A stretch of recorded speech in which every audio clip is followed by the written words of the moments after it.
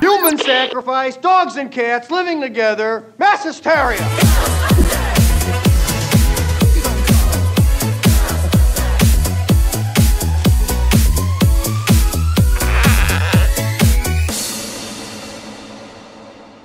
How's it going, everybody? Tony here from Kapowcast, bringing you another episode in the Ecto-1 build-up. Stage 23 is on the agenda for today. If you haven't yet, make sure you hit that subscribe button, the bell for notifications, so that you're notified every time that a new video from this series or our podcast comes out.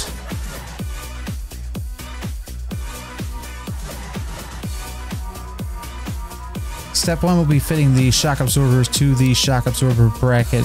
Pretty easy, just slap those suckers in there and they get attached with some AP screws.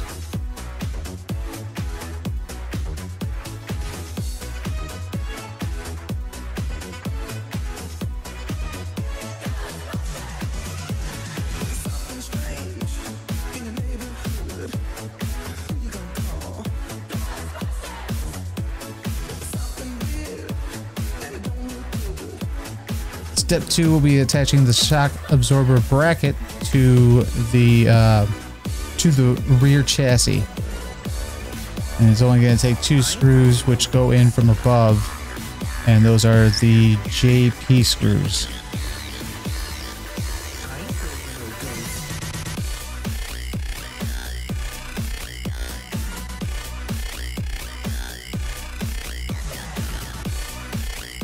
Next we'll be fitting the fender liners. I did these kind of together, so obviously they go on the rear portion of the chassis and they get attached with some DM screws.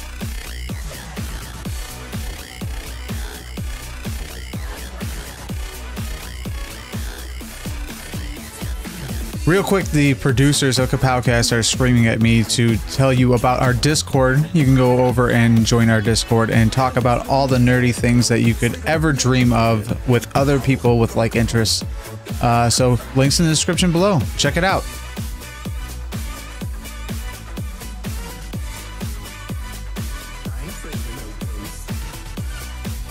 Step 4 will be fixing the rear chassis to the front chassis, making this boat even bigger. You just slap it on the back there, it kind of falls in line, gets attached with some LM screws from the top.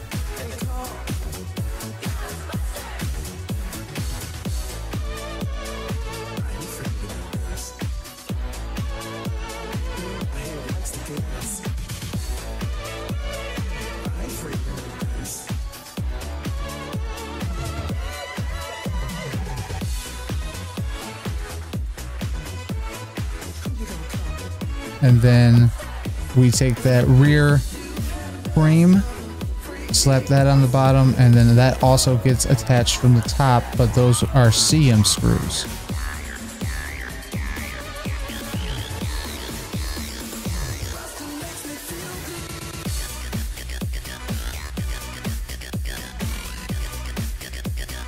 If you're digging what we do over here at Kapowcast, you can help support by going and becoming a Patreon over at our Patreon page, link in the description below, or you can buy some of our swag, our t-shirts and stuff. Also, links in the description below.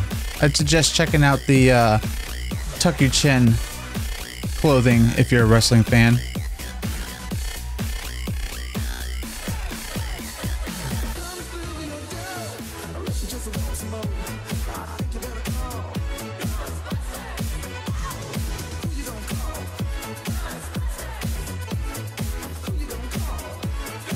That is it for stage 23. This thing keeps getting bigger and bigger. I might have to make a bigger area, a bigger, like, I don't know, review station, you know, building station, whatever you want to call this thing that I use in this here video. But it's getting big. It's getting, that's what she said.